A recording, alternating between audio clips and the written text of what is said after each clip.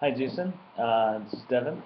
So I want to write you or do a video back for your newest question in collaborative mathematics, question number 9.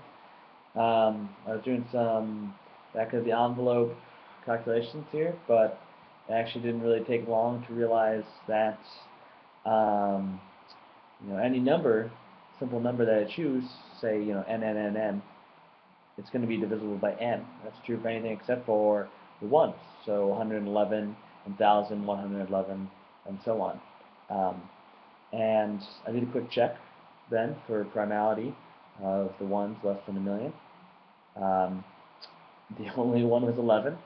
Obviously, there's trivial simple numbers like prime numbers 2, 3, 7, 5. But other than that, yeah, 11 is the only one I found. So maybe I'm missing something. But if not, that's my answer. 11. Only one.